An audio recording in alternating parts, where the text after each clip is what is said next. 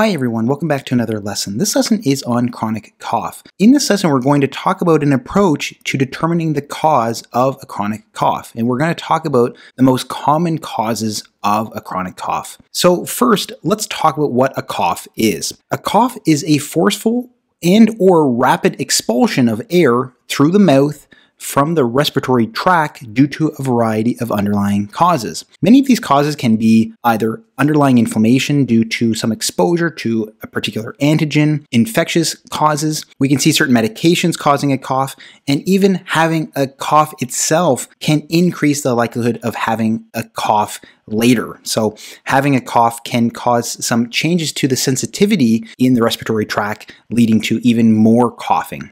Now, the topic of this lesson is a chronic cough, and a chronic cough is actually very common. It's estimated to affect up to 40% of the general population at some point in their life. Now, in order to talk about a chronic cough, we actually have to know what a chronic cough is. And the way to do this is we actually have to look at the patient and see how long they have had a cough. We do this by breaking the period of time a patient has had a cough into three categories.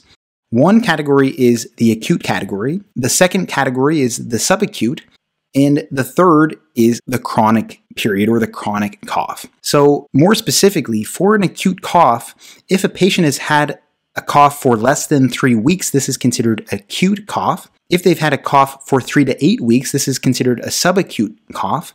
And if they've had a cough for more than 8 weeks, that is a chronic cough. So it's important to understand the definition so we can better understand some of the causes behind why a cough might be occurring. For the acute cough, the most common causes are going to be infectious causes. So respiratory tract infections like viruses that lead to a cough, this is going to be the most common cause of an acute cough.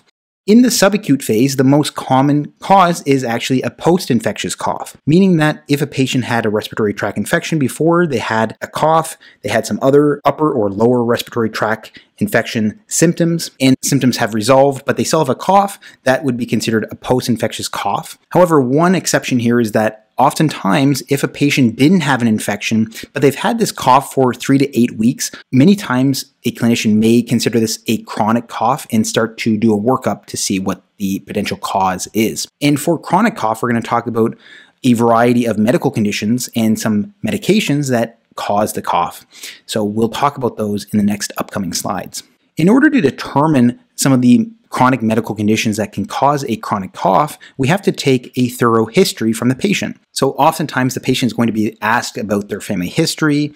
Are there any medical conditions that run in the family that may be causing a chronic cough? What's the patient's own past medical history? Have they had any recent hospitalizations, and what were the causes for those recent hospitalizations? What's the symptom course? Has the cough been there over the entire course of the last at least 8 weeks? Is it a productive cough? Is it a non-productive cough? And has that changed?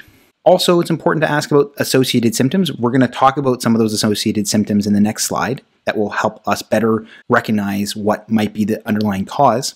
Food sensitivities, do they have any particular food allergies? What medications are they on? That's going to be very important. Are they on a particular medication? We're going to talk about one particular medication that is a very important cause of chronic cough. Do they smoke? Are they a smoker? That's also going to be a very important question to ask as well. Have they had any recent travel, or have they lived in a geographical location where tuberculosis is endemic? So that's going to also be an important question to ask as well. Now let's talk about some associated symptoms that may go along with the chronic cough. So some questions to ask about this cough is whether or not it's productive or non-productive. Is it a wet or dry cough, meaning that does the patient cough up mucus, or is it a dry cough where they don't cough up mucus? Are there upper airway symptoms? Is there sneezing? Is there nasal congestion, which would be indicative of allergies? Do they have other symptoms? Are there episodes of wheezing or shortness of breath? Is there any heartburn or acid reflux or regurgitation? Is there any hemoptysis, which would be coughing up blood, or constitutional symptoms like fatigue and fever and weight loss? Those are going to also be important symptoms to ask about as well. And then a chest x-ray is also going to be important in determining the cause. So asking these questions and doing these procedures may help in reducing or narrowing down what the potential cause of the chronic cough may be. So what has been gathered from the history, including medications and whether or not the patient smokes, is going to be very important in actually determining two very important causes of a chronic cough. One of them is ACE inhibitor use. So you can think of medications that end with the suffix pril, so captopril or perindopril. Those medications can lead to a chronic cough. This is going to be a non-productive cough. It's going to be a dry cough that can start within 1 week or up to 6 months after starting the medication. This chronic cough will go away oftentimes within 2 to 6 weeks after the cessation of an ACE inhibitor. And smoking is also going to be an important cause of a chronic cough. This is oftentimes going to lead to a productive cough. And these two, both of these, are easily determined from the history after asking about medications and whether or not the patient smokes. So if these are found out on history, they can oftentimes be stopped to help reduce the chronic cough. Now, once those have been removed as possible causes, if the patient's not on an ACE inhibitor or they don't smoke and they are otherwise immunocompetent or healthy, there are three medical conditions that are the most common causes of a chronic cough. And in order, they are postnasal drip, which used to be called postnasal drip syndrome, but it is now under the umbrella of upper airway cough syndrome. So what happens here is that oftentimes it's going to be associated with allergic rhinitis or non-allergic rhinitis. So rhinitis meaning that there's an inflammation within the nasal cavity leading to excessive mucus production that leads to the mucus dripping into the back of the throat. Postnasal drip, that's what that means. It leads to cobblestoning. So this cobblestoning appearance can occur with postnasal drip.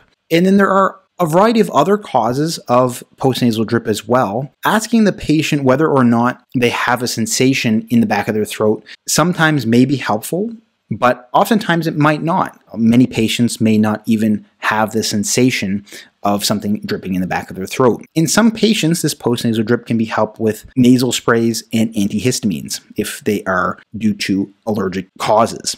The second most common cause of a chronic cough is asthma.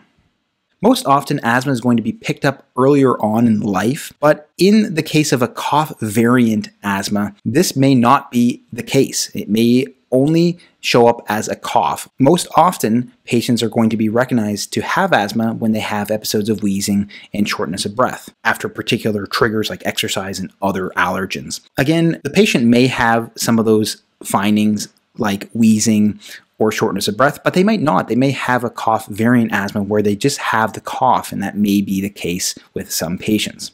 And then the third most common cause of a chronic cough is gastroesophageal reflux disease, or GERD. So that's why we ask about those symptoms of acid reflux or regurgitation. Some patients, again, may not even be aware of their acid reflux, and it may be leading to some issues with a chronic cough as well. Now, determining whether or not a patient may have asthma requires certain diagnostic procedures like a methacholine challenge. If you want more information on those procedures and the treatments for asthma, please check my full lesson on asthma. And with regards to gastroesophageal reflux disease, a proton pump inhibitor may be helpful for those patients, and that may help reduce the chronic cough in patients that have the chronic cough from GERD.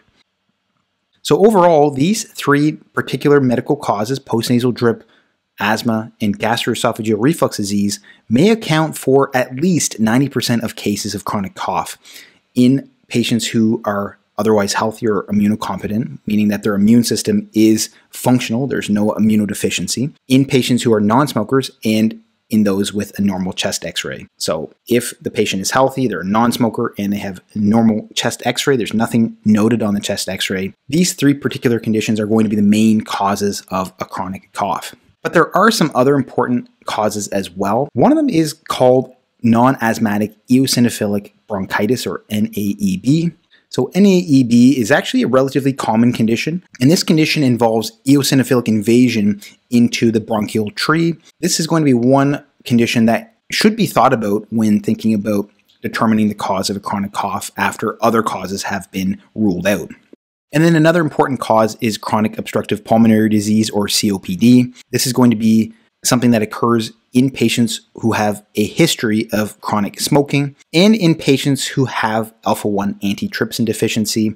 So chronic smoking, especially after at least 15 pack years or more, and the condition of alpha-1 antitrypsin deficiency is going to increase the risk of having COPD. And COPD is a grouping of emphysema, chronic bronchitis, or both. Now, after ruling out those particular conditions we just talked about, the following conditions are often going to make up the remaining percentages of what's left, what may be the cause of the chronic cough. Some of these are going to include tuberculosis.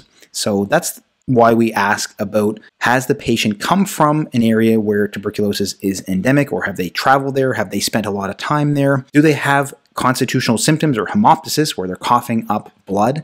Those are going to be signs and symptoms of tuberculosis.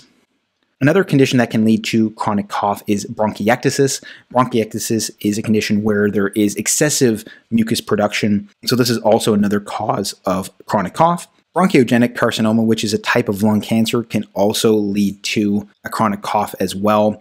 And again, this is oftentimes going to have similar symptoms to tuberculosis. And then the condition of sarcoidosis is also another potential cause of a chronic cough as well. So these are some other causes of a chronic cough, but the ones we talked about before, ACE inhibitor use, smoking, once they have been ruled out, the main causes of a chronic cough are going to be that upper airway cough syndrome or postnasal drip, asthma, and gastroesophageal reflux disease. So those are going to be the main causes.